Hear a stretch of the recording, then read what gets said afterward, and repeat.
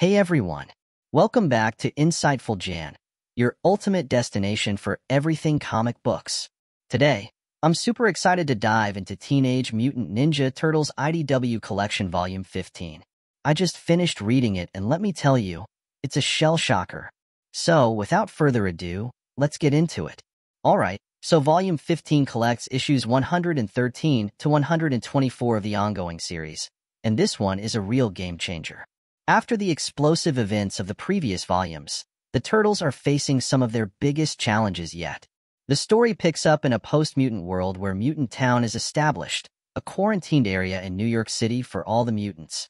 Our heroes are trying to find their place in this new reality. This volume really delves into the emotional and psychological aspects of our beloved Turtles. Leonardo is stepping back from his leadership role, trying to find peace and balance. Donatello is struggling with the technological advancements and ethical implications of their new society. Michelangelo is working hard to bring hope and joy to Mutant Town, organizing events and keeping the community spirit alive.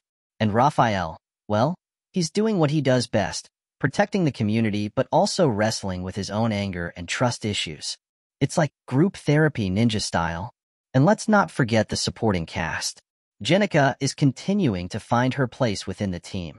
Her journey from Foot Clan assassin to turtle hero is both compelling and heartfelt.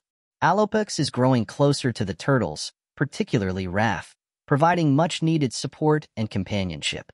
We also see the return of old enemies and new threats, keeping the tension high and the stakes even higher. The artwork in Volume 15 is nothing short of spectacular. The illustrations are vibrant and full of life, perfectly capturing the mood of each scene. The action sequences are intense and fluid, making you feel like you're right there in the middle of the fight. And the quieter moments? They're beautifully done, adding emotional weight to the story. What really stands out in this volume are the themes of change, identity, and resilience. The Turtles are navigating a world that's vastly different from what they knew, and they're trying to figure out where they fit in. It's a powerful reminder that even heroes struggle with change and self-discovery. And let's be honest, who hasn't felt a bit lost and out of place at times? One of my favorite parts is watching Michelangelo try to keep the peace while everything around him is in chaos. It's like watching someone try to keep their cool while a pizza burns in the oven. Hilarious, but also endearing.